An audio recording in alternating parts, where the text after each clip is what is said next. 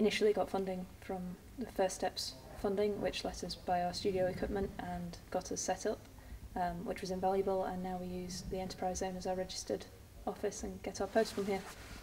We've used some of the rooms for meetings with clients, which has been given us a central location instead of having to travel out, which is great. That was brilliant. We were asked to have a stall there, and we brought some of our portfolios of work that we'd done, and were able to talk with businesses about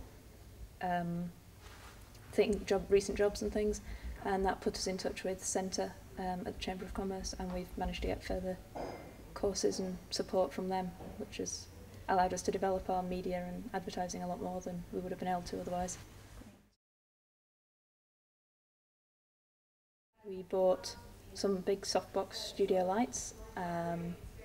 We've had a background stand, so all the studio equipment that we needed, and then we had things to set up the business more securely, so we've used that to get professional indemnity and public liability insurance, which is important for us. I think if we hadn't had the help and support and the funding, there wouldn't be a Clickety Click today, so it's made all the difference.